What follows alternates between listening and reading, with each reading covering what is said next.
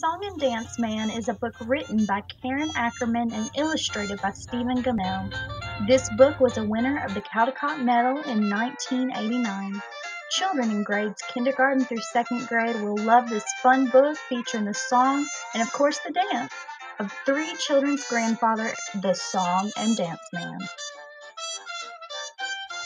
Grandpa loves to tell stories of his days performing on the vaudeville stage, and you can feel the nostalgia and fun inviting you in as the three children head up to the attic with Grandpa.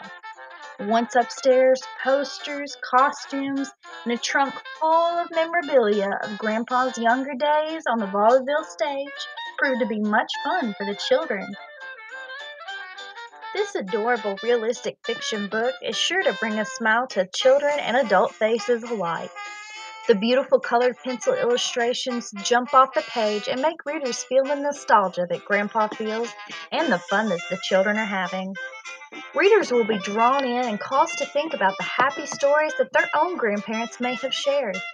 A fun activity to accompany this book would be to have a tap dancing session, and everyone can be a part of the vaudeville stage.